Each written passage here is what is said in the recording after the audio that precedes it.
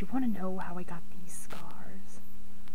My father was a drinker and a fiend. One night, he goes off a bit crazier than usual. Mommy gets the kitchen knife to defend herself. Daddy doesn't like that. Not one bit. So, me watching, he takes the knife from her and says, "Why so serious?" He turns to me and says, "Why so serious?" He comes to me, puts the knife in my mouth, and why so serious? Okay, so that was my poor imitation of my Halloween costume. And right now I'm not wearing the full body thing, and my makeup's gonna be pretty much better, but I didn't want to waste the white stuff that I have, so I used like actual like face paint white stuff, like, you know, the little crayon, and just like draw all over my face. Yeah. This video is actually gonna be really short because there's not much to talk about, and I'm making a like extra credit thing for Day of the Dead in Spanish tomorrow, since tomorrow's Halloween.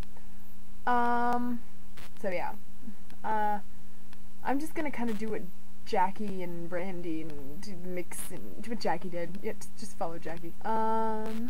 So first, I will talk about what I thought of the little trailers that have been released on TV and stuff. Okay, there's that one in particular that Tay put in her trailer with the guy, and he's like, "They've been living among us and we haven't noticed, blah, blah, blah, blah." And was it just me, but I commented on her video, and did anyone else notice when Kristen Stewart and Robert Pattinson were like going at it that she was in her underwear?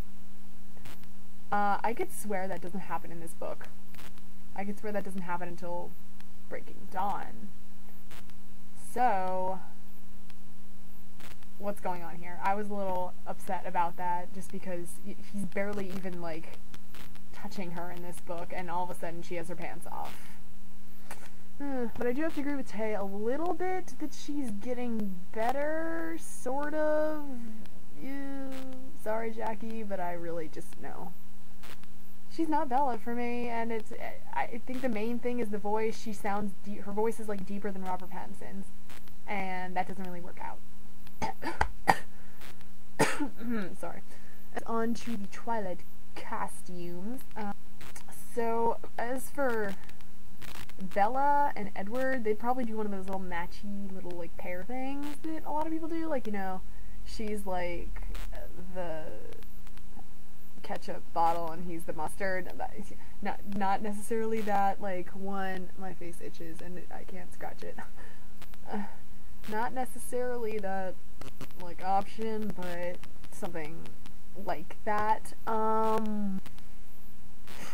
Emmett would probably, I liked the chick magnet idea, that's so true. I'm gonna say a bear. I think Emmett would go as a bear, a grizzly bear, big grizzly bear. Esme and Carlisle would probably do another one of those, like, you know, couple-y things, except, like, you know, he would probably dress up as the doctor and she'd be, like, the patient. I can totally see that, like, in my mind right now. You know, him with, like, that thing on his head. Yeah. Rosalie would probably be one of those, like, slutty costumes that nobody ever really wants to buy because the skirt is, like, non-existent, just because it's Rosalie. Not that I don't completely, I kind of like her, sort of-ish. I liked her better in the second book, but in the fourth book she really started getting on my nerves about how she was trying to, like, you know, she didn't, spoilers for anyone that has not read it, but I don't see why, if you're watching this video you have not read it, I don't see why she's, like, you know, trying to get Renesmee out, so, like, even if Bella dies. I mean, I know she's never really cared for Bella, but still, that's a bit harsh. I'd feel a bit, like, rejected, you know? Like, ouch. I haven't actually really thought about this because I didn't know what our topic was until I watched the videos today, so I'm making these up off the top of my head. So that's pretty much it for those costumes. Yeah, sorry this video kind of sucks. We didn't have a topic this week though, like Randy said, it was just Halloween costumes. We're not actually talking about anything. Not the best idea ever, I'm gonna admit. And going along with how I didn't know what our actual theme was, I didn't come up with a challenge for anybody, and I honestly can, like, my mind is totally blanking right now because I'm like in AP World mode because we just had to write this DQ, but it was also a compare and contrast and a changes and continuities essay basically all in one. And it was really hard, and then I had an English essay today on Great Expectations by Charles Dickens. So I'm not really in creative thinking mode, I'm more in just like, I'm spitting stuff out on the paper. You guys are good enough, whoever I would have picked, you're getting off scot-free this week.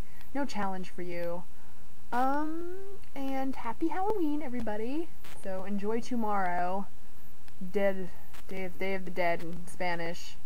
Dia de Muerte. I suck at Spanish, I'm not even gonna like try. So yeah. Have a happy Halloween, and I just said Halloween. Have a happy Halloween, and see you next Thursday. Bye.